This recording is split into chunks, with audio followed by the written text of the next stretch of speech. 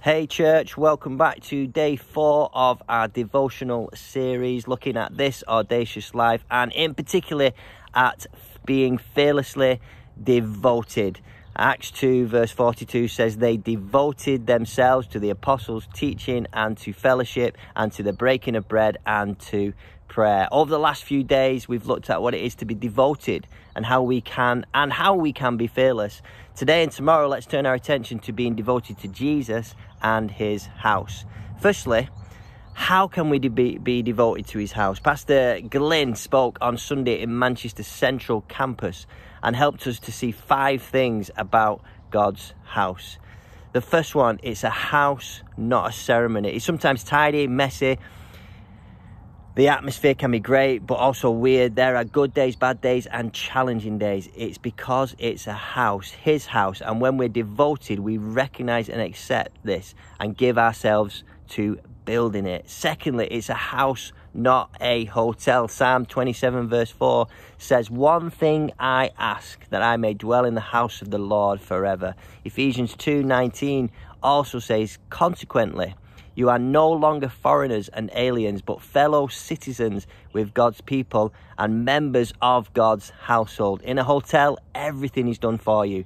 But in a house, you take responsibility. You play your part, roll your sleeves up, and fix in your mind that this is mine. It needs me, and I need it. When we are devoted to his house, we take responsibility for it. Thirdly, it's a house to flourish in. Psalm 92 says, "The righteous will flourish like a palm tree. They grow like a cedar of Lebanon. Planted in the house of the Lord, they will flourish in the courts of our God. They will bear fruit in old age, and they will stay fresh and green." The Bible promises that we will flourish when planted in God's house. When you are planted, you are rooted. You are saying, "This is where I belong, and this is where I'm staying." And in giving yourself to it, you gain strength, sustenance, support and stability. I believe being planted also brings you peace, protection and provision through the community that surrounds you. Being planted means that you are not on your own, and when you're devoted to his house, you flourish. Fourthly, it's a house that is all-consuming. In Psalm 69 verse 2, King David says, "Passion, zeal for your house consumes me."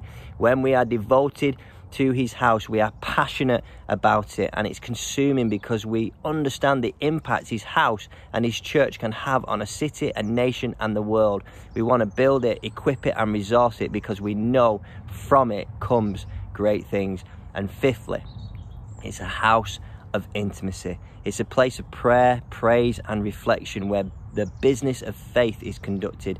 It's where lives are transformed, people meet Jesus and learn to walk with him. It's where we learn, grow and mature, find freedom and live in freedom, where we bring things to the altar, into his throne room, let go, forgive and be forgiven. It's a beautiful place of tears and laughter, worship and praise, bended knee and lowered head. Experience the light touch and quiet whisper of the Father as we quietly surrender.